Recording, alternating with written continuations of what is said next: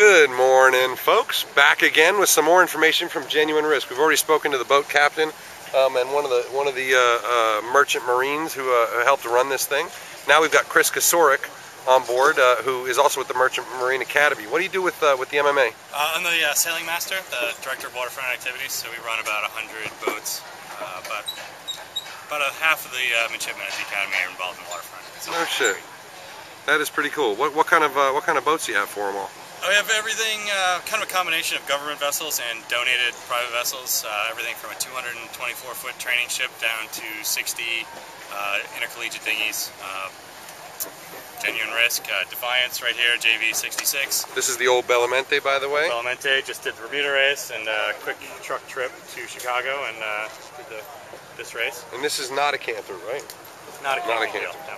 And we have an assortment of smaller offshore boats and some big power boats as well.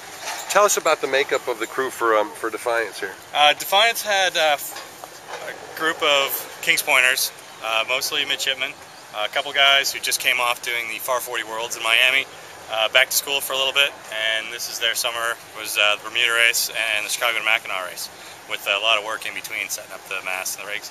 And the rest of the group is a sponsor of the boat, who we don't have the funds to campaign these boats on our own, so we kind of do a combination with a group of guys who wants to do the race on a fast boat and partner up with our midshipmen, and it's a great combination. Everybody gets along, and the kids are great, and it makes for a great combination between the two. Do you have a lot of what would I call them? Sponsors, that patrons, I'd even call them, that look forward to come back and do things with you every year? Yeah, we have a really good relationship with a pretty good group. We've done the Bermuda race twice in a row with the same sponsor, and we've had some good relationships. Guys have been really pleased with how we put together a program. What other, when I look at what you guys do, I sort of think, it would be great for some of the big shipping lines to maybe come in and help brand you guys a little bit and feed the program a little. Is there any of that? We've worked on that a little bit. I think a lot of the shipping companies right now are dealing with $5 a gallon for diesel. But we have had we've done some sponsorships, some shipping lines on spinnakers and things in the past, and it's always something we're working on. All right. So anybody that wants to, any of you guys that own shipping companies that want to help the midshipmen and get some better merchant mariners coming out of the United States, make sure to get in touch with those guys. What do you think? What is the biggest benefit to your middies of sailing on boats? I mean, they're not going to sail boats, most of them.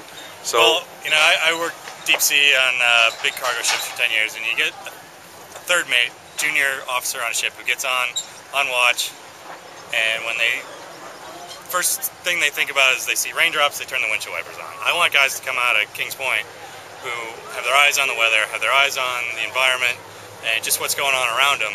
Plus, if you can handle a sailboat in a seaway or a high-pressure starting line, you could put a ship anywhere, and it gives you the situational awareness that you need to work it on a tanker, cruise ship, or any kind of cargo ship. So it's a great training aid. Plus navigation, plus our sailors, they get, we had 5 midshipmen on Genuine Risk here sailing with Peter Eisler, James Spithill. I mean, cast of, you can't learn from anybody better than those guys. So, they kind of come on, and as far as the program goes, we call them volunteer coaches for our midshipmen, and it's a good way to learn.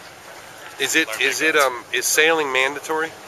Sailing is mandatory. Actually, there's the new freshmen are there right now, doing a little bit of sailing every day. Not enough. The more I figure in my job, the more I can get guys on the water on any kind of boat, the better off our midshipmen are going to be. Probably better than being in the classroom, huh? They tend to like learning on these boats better too. Yeah, right on. And so, what's the plan for? I know Genuine Risk is going back to gradually, slowly back to Connecticut. What's the plan for Defiance here? Defiance is possibly doing the Harbor Springs IRC regatta? Yep, IRC championship.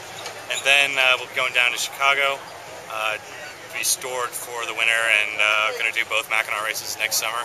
And Genuine Risk, we're going to take around to New York. Nice long delivery. Should be interesting going through the locks, under some bridges. Probably stop in Quebec, Halifax, and back to Kings Point. Sounds like a good trip. Well, we hope you'll send us maybe some updates for Anarchy. We'd love to keep tabs on the middies. Sure thing. and we think you guys are doing a great job, and keep it up, man. The more people sailing, the more people are going to be ready for when the fuel's all gone and we go back to big sailing ships, you know? All right. Great. Well, great talking to you. All right, brother. All right. Congratulations. Yep. Thanks. Bye.